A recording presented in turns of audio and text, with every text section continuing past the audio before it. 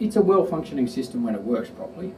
What we see over and over again, and it's interesting because we get sent a lot of the people that don't get fixed elsewhere. And what we see a lot of the time is systems where the whole pelvis and lumbar spine is not stabilised, is not held together effectively. We see very few problems that general sports medicine, physio, osteopaths can't fix that are stiffness problems. We see a lot of them that are not fixed that are too much mobility problems. And particularly in athletes, we've then got to be able to look at why we're not controlling their movement and do things about controlling their movement. And which is where we come in using the magnets a lot, which is a godsend a lot of the time. And what you'll see with some of the big dysfunctions around here is you can put a magnet on where the different afferent inputs are summating and where the ascending, descending inputs are all then coming back and superimposing on that summation of inputs to create an efferent flow. We can normalise all of that by putting a magnet over the area where it summates.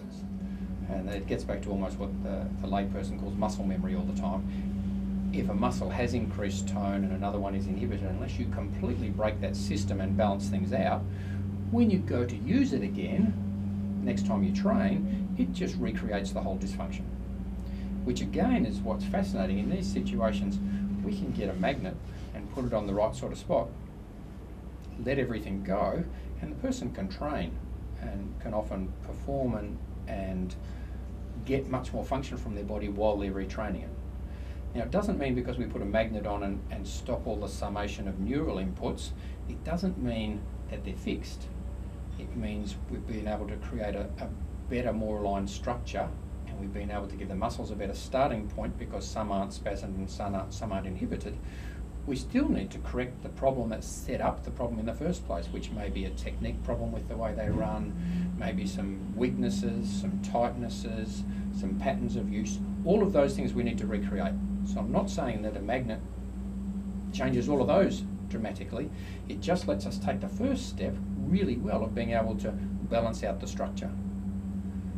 If people have had really chronic problems, we may put a magnet on them and it'll straighten up this, and their lumbar spine starts to straighten and they'll get up to a thoracolumbar junction or somewhere high up that doesn't want to accommodate those changes. It's been so used to being rotated and side bent for some time that we then have to do some local therapy around here, letting things go.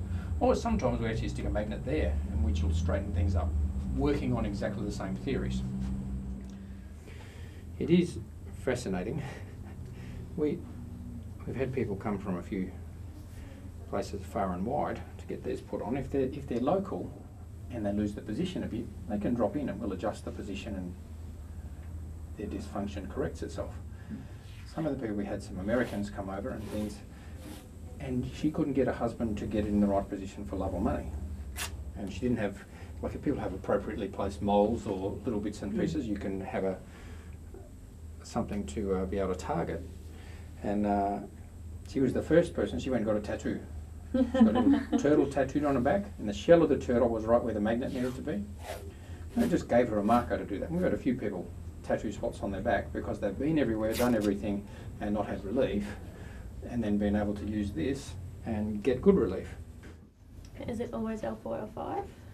L4, L5 is what works with this. It's where a lot of your, I think where we get almost the best purchase of getting a lot of the afferent and efferent summation of inputs with playing.